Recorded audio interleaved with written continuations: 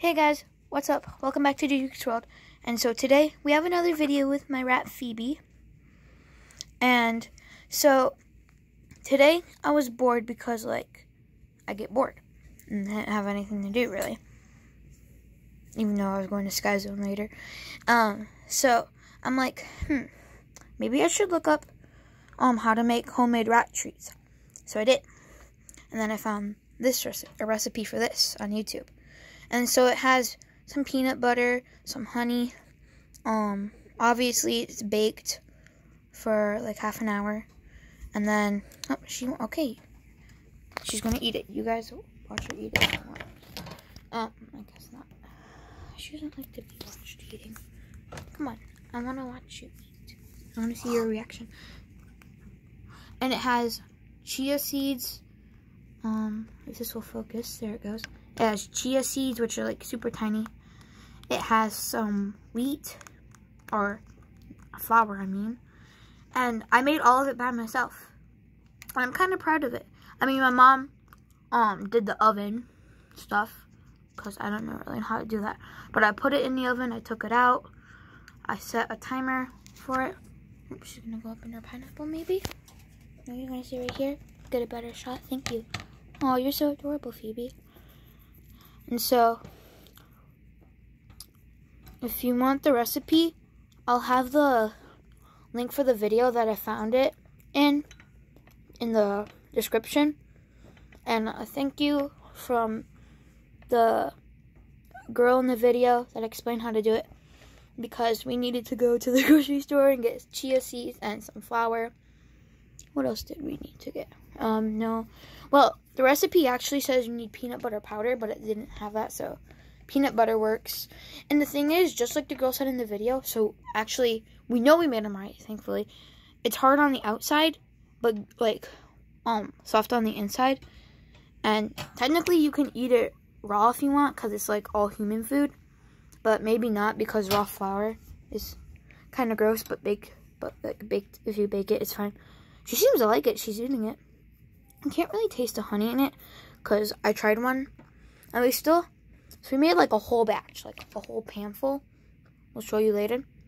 So we still have some left over. Probably just put it in a bowl, and, well, we put the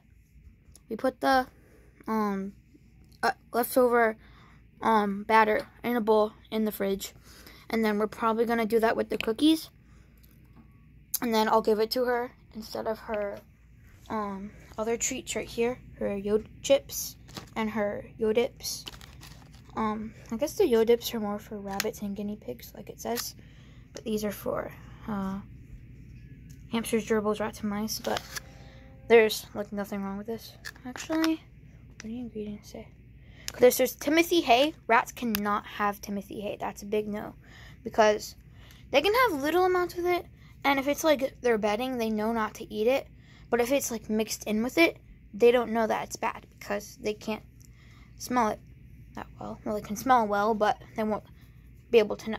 Because they'll be distracted by the delicious treat they have. And so it doesn't digest very well, so it's not good for them.